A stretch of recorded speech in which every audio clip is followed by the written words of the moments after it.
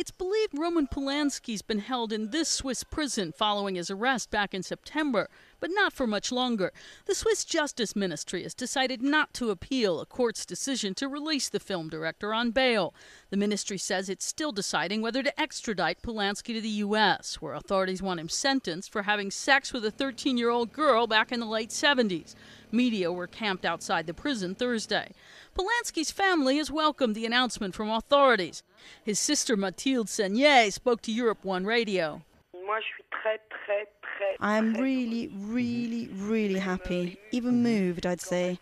When my sister told me, I must admit that I cried because I experienced this with my sister and I was losing hope, and Emmanuel was beginning to get depressed, and it was all getting to be a bit too much.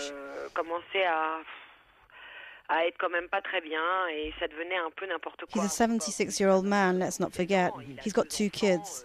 2 months in prison may seem like nothing, but it's a long time, 2 months. The court is freeing Polanski on $4.5 million bail on the condition that he wears an electronic bracelet and doesn't leave his chalet in the village of Gstaad. His sister-in-law says that won't be a problem. He loves it there, and he'll be able to spend time with his family. She dismisses any fears by authorities that he might flee. Karen Sloan, The Associated Press.